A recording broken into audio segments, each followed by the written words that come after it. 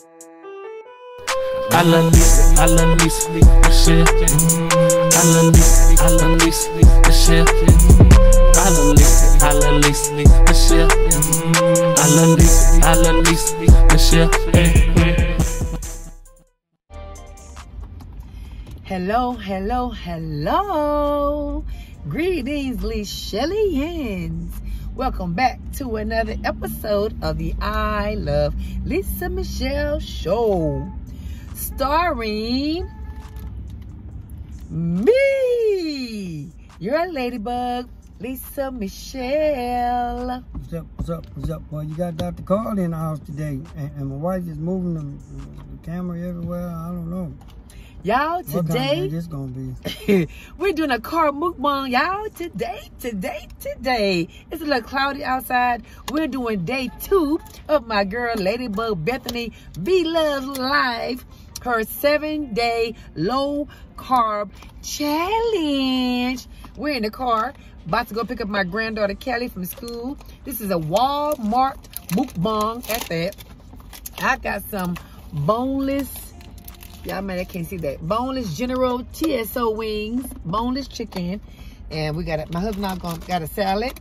And I got some salmon. He got some salmon, and we have a salad.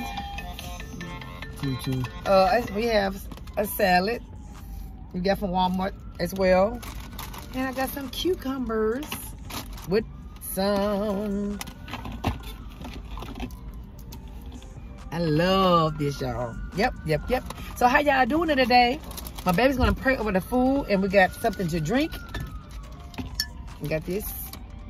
This is a cream soda, and he got his coldest water bottle and dick, and we're gonna get it in, y'all. Heavenly Father, I want to thank you, precious Lord, for all you have done for me and my family, and putting this food and our present in our hands, allowing us to eat today, God, from last night laying down. And I'm asking you to bless this food and drinks that we are about to eat and drink. In Jesus' name I pray, amen. Amen. How y'all doing today, LiChellians? Thank you guys for watching the video yesterday. Yep, your girl was late. Was I late? No, I was not late. I was not late. You were late. Nope, I wasn't. I wasn't late yesterday. You were late. They can't hear you, baby. You whispering. Where's the...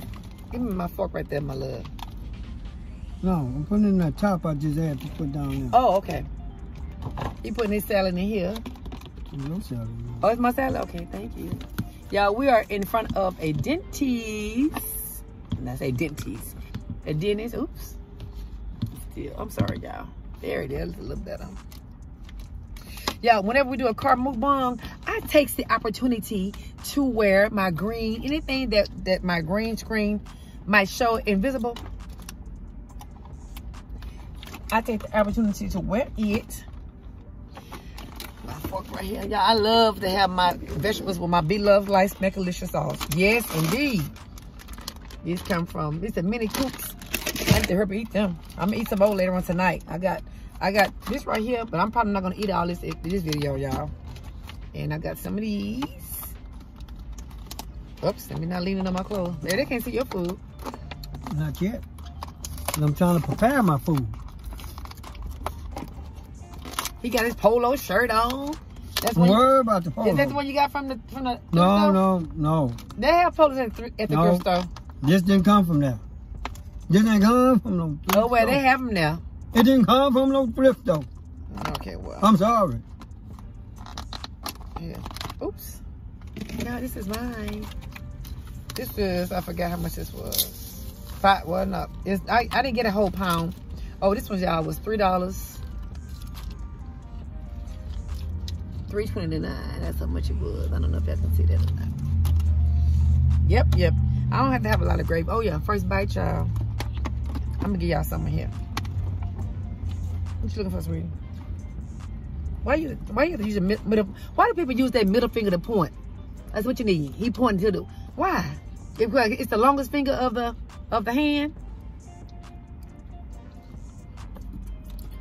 So y'all, we're doing low carbs.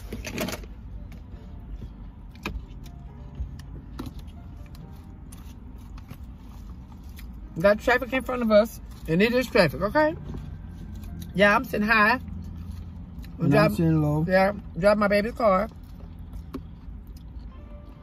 Y'all don't see y'all. Y'all might see Kelly Nene car seat in the back. My baby car T. That's Treasure living life with T. That's my daughter's daughter. Your girl is hungry. And I'm sleepy. But I got the grind, okay? I don't have to have a lot of dressing, y'all. Or a lot of meat. This salad is a... Baby, can I have some of your salmon? I forgot the name of this salad. A garden salad, probably. I brought some paper towels, too. And it came from...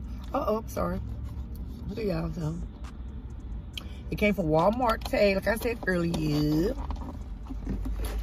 But anyway, y'all. It is a beautiful scenery right here. It looks like it's about to pour down, huh, baby?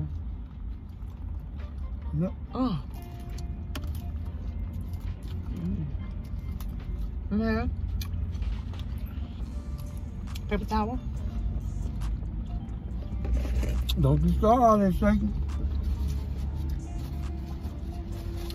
Like in my car. Like your own car. Mm-hmm. Confunction section. How you go? Confession section. This is my confession. I'm in a good mood right now. But y'all, I do have a confession to make. Y'all remember we was talking about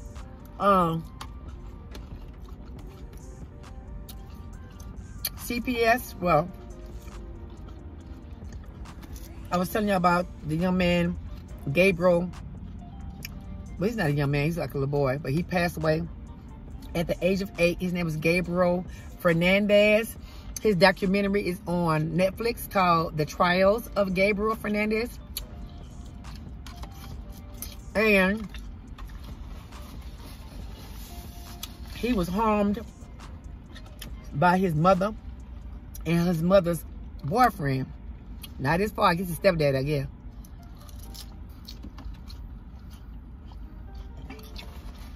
And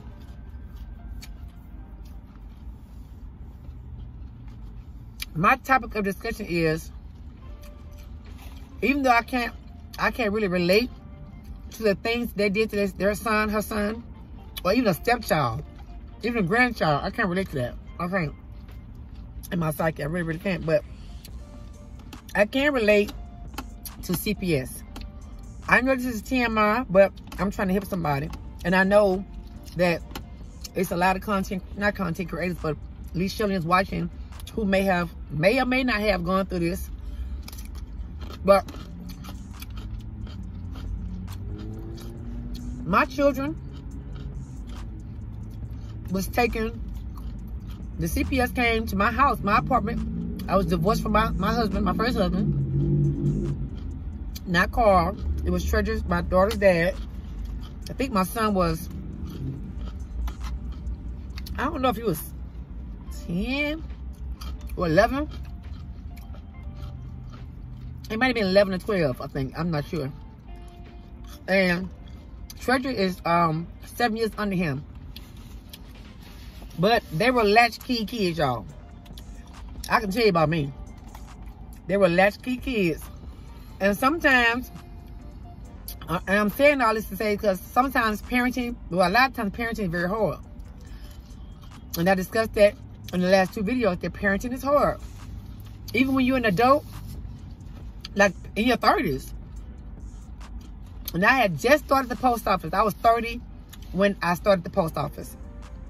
And the CPS came and took my children, but they gave them to my brother for a, you don't know, but do you remember me telling you a story? It was like a week. I remember doing a holiday. I remember doing Christmas time. I cried. I didn't even stay in my own apartment. I went to stay with them. But they let my brother and his wife at the time keep my son and my daughter. You remember me telling you that story, baby? And I was divorced from my first husband. And I say this to say because Parenting is hard. It is. It's hard for people who are good, who have good intentions, who are grown. Not like young, not like kids having kids. I was like 30, about 35, something like that. I don't know, 33. But I was grown.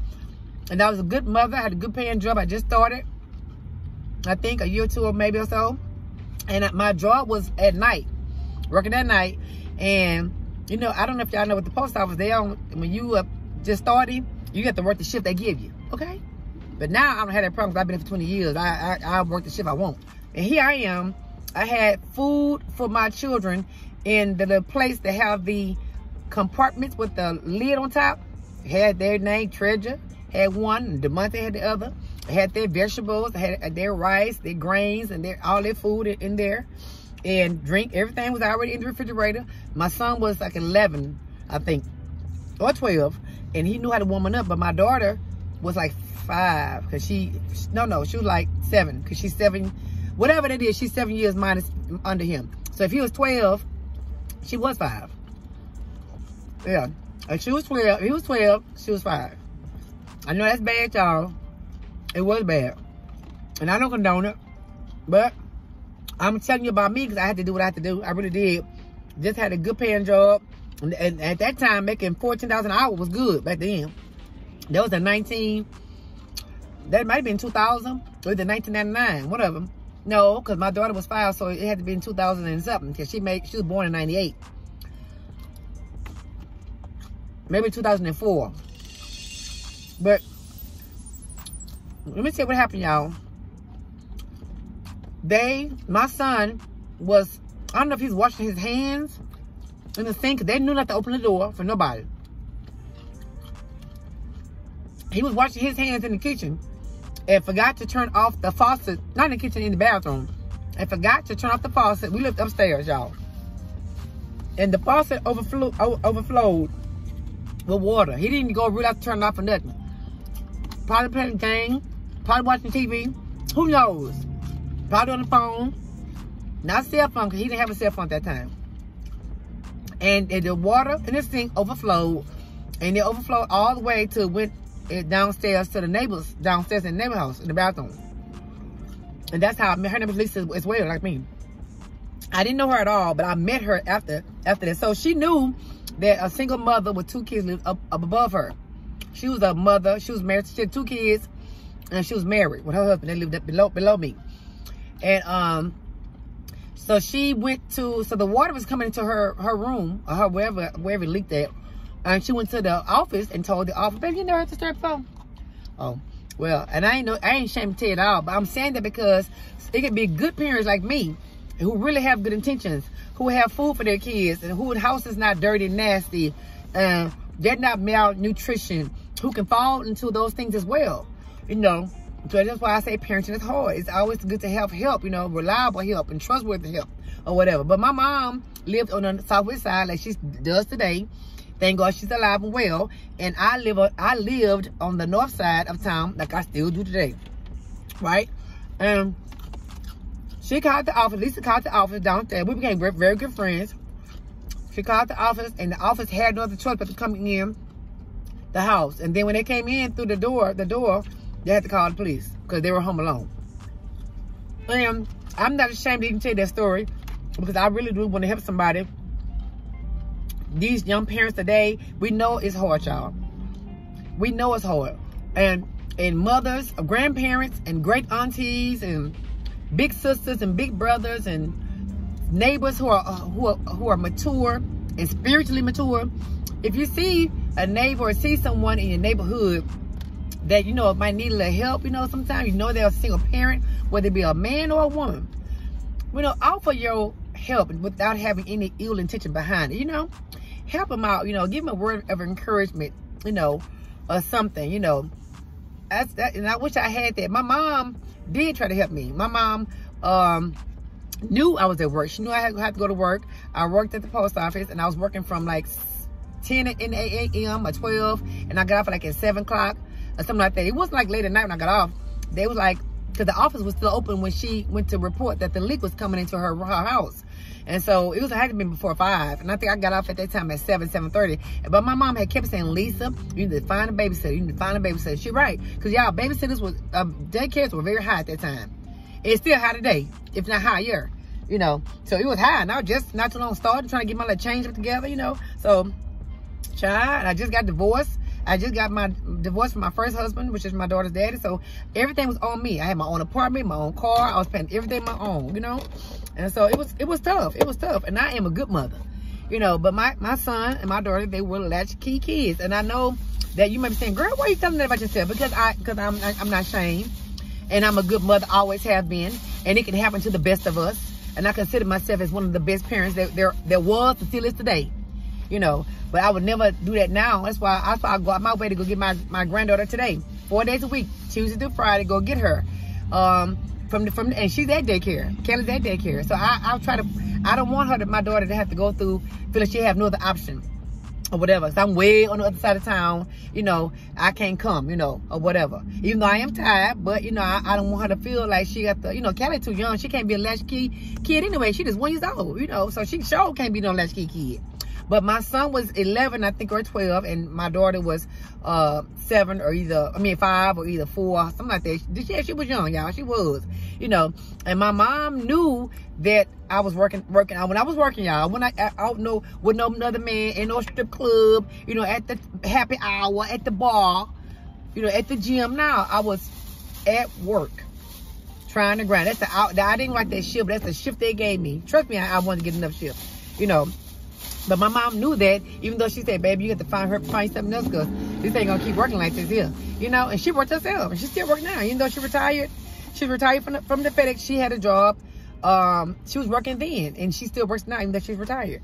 And so the policeman, when they questioned both my kids by themselves individually, asked them if I whooped them with a bell and all that. Asked them a lot of questions or whatever individually. They asked them, I think Treasure was with somebody because she was so young, and they asked DeMonte. And they realized I was a good parent. They said even in the paperwork that they had food, everything was clean. There wasn't no urine and no, you know, bowel movements everywhere. You know how some people, they go in people's homes and find them, you know, feces everywhere, and it's just nothing there. They're malnourished. Child, I can't think. They didn't say that. They had good comments about me, and I'm glad about that. But I just cried and boo-hoo because I hate that, you know, I got caught up. And I'm the type of person where I know God always allowed things to happen to me, you know, because He loved me, and the Bible said He chastises the ones He loves, you know. And so because He just want me he didn't want me at that time, and even today I won't. They want me to, you know, take a chance like that, because anything could have happened, y'all. Anything could have happened. Even though my son and my daughter, they knew not to open the door. I had a house phone. I don't know if I had a cell phone, I think, but they had a house phone. They know my mama number and all that. But still, you know, anything could have happened, you know, like it did. The water overflow. Thank God it wasn't a fire. You know, thank God it wasn't anything where it would have took their lives. You know, I would have been so like distraught, y'all. I don't know if I probably would have come back from that, but it would have been very, very hard knowing that, yeah, I'm trying to work and I let that, you know, come between my kids. But, you know, that's why I go out my way right now to go and get, it closed at 5, to go and get help my daughter way from the other side of town, because I don't want her to feel like she got to, you know, do those types of things when Candy get older, because she can't depend on anybody. Because yes, I work. Pick up at 4:30, and then you have to be at the house to feed her at 5. Yeah, but yeah. She told my mom that when she get her, she don't have to feed her, that she'll feed when she get there, because Treasure be already there. Yeah, but we at the end. I had to pick up by a certain time, which we are right down the street from the daycare, right down the street, you know. But I just thought that's very important to, you know, help people if they need help. These young adults and these people, period, they need help or whatever. If you retire, you're not doing nothing, you know. If you know that you're good with kids, you retire from daycare, or you retire from education, you know, offer your services to help them and watch them, you know, and charge them a little bit of something. You know, we charge them a little bit, you know, or whatever. So we know you need your money too. But I just thought, then I want to say this too, that they wouldn't let my mother keep my kids for that week. Was it a week or two? I think it was a week and a half. And I just booed and cried, y'all, because they felt like my mom knew that they were at home by themselves. And she did, because I was working. And she knew I was trying to, you know, I just started that good paying job, so she knew this already. So yeah, she was honest, she told the truth. She ain't gonna lie. I said, no, I ain't know, because my mom is a woman of God, as I am. So she told the truth, you know, and they understood that. But they don't want us to take those chances like that, because anything, like I said, could have happened. And so I just want to, that's why I go out my way right now for my daughter right now with Callie. You know, even though I had to be at the daycare closed at 5 o'clock, and my daughter would like for me to go and pick her up by 4:30 so that she won't be the only one there. But she gets off work at 4:30. But she going to be in all this traffic that I see here. You guys can see all this traffic that we left out a whole hour and a half to get over here. From the south to the north, from the north side to the south, we left out an hour and a half, really an hour and 40 minutes to get over here to be on time. You know, so we can get her. But when she gets up at 4:30, she's gonna be stuck in traffic herself. So I don't mind doing it, because I know how it's a struggle being a single. She's not married, and it's a struggle being a single parent. So I just wanted to bring that to you guys, let you know more about me. You know, so if I ever do 2 truths in a day, you'll know that's truth. Anything else, before we go? Y'all, this salmon is so good. It's good. They came from Walmart too.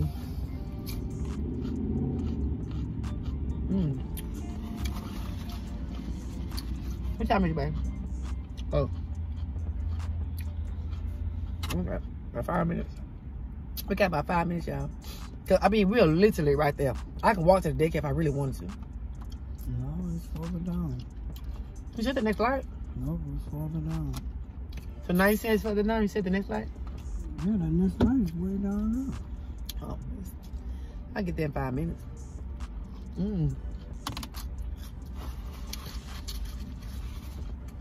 Parenting is hard already. And then you're trying to work. You know, you're trying not to rely on welfare. Not that there's anything wrong with welfare at all. Because I was on it at one point early on in my life too.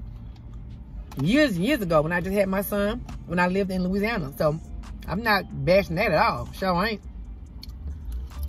But as y'all know, when you're trying to get, if you get like the smallest of jobs, they're gonna say, oh, you make too much. You ain't finna get no food stamp, you ain't finna get no welfare, you ain't finna get no whatever they're offering now. You make 10 cents too much, you ain't finna get that, boo. So I respect and commend young adults, like my daughter's age, my son's age, who are trying to raise their children, rear them the right way, and not depend on, what's it called, baby? The government. You know, I'm not saying it's a problem. It's nothing wrong with you. If you have to, you have to. But I also commend those who, you know, try to hustle and get a job, who, you know, try to just do it on their own, you know. But it's hard either way. Trust me, I know. Well, in my bag. Let me try the bite. I'm gonna be through.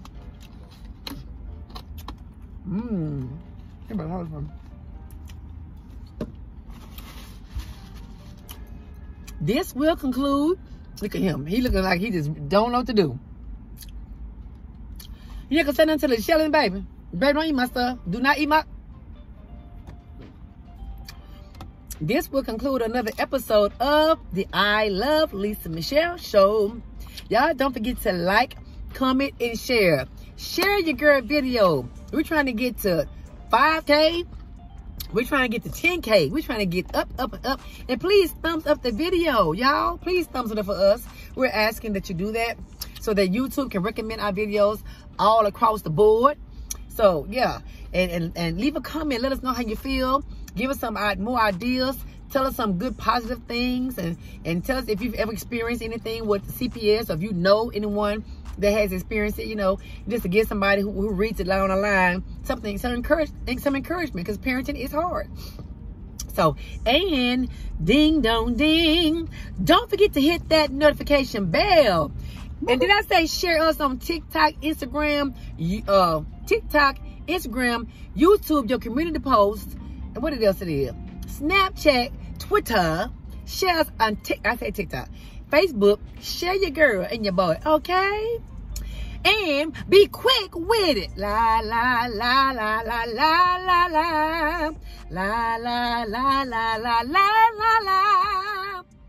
All right, LiChellians, bye. See y'all later. And we love y'all, okay? Extra.